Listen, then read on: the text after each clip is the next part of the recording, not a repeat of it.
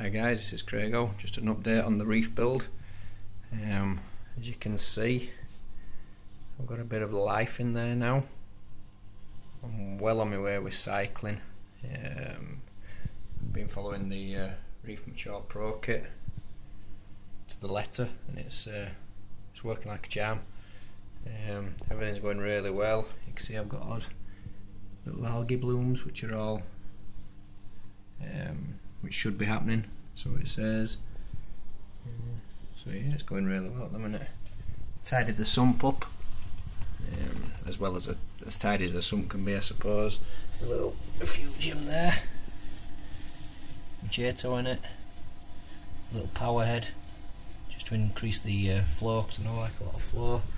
I've got all my cables all nicely tidied away. This is a new addition that I've got here.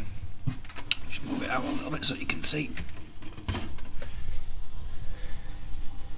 Little auto top up, which is working brilliantly. Everything's just working really well, guys, to be honest. I'm up moon with it. Everything's healthy. I'm just waiting on my LED light, which is going to replace them there, which should be coming this week. And then it should be just up and running. I can just slowly build up my stock. I'll just show you. Just ignore the clamp, I'm just trying to get my background to stick. But you can see there that the overflow's perfectly quiet.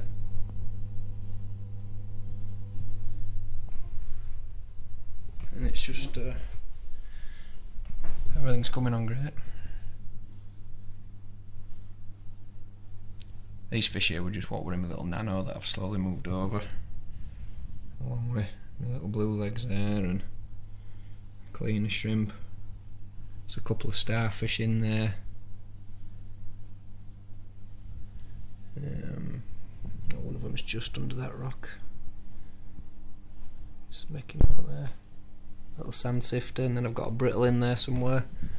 A couple of Halloween crabs as well.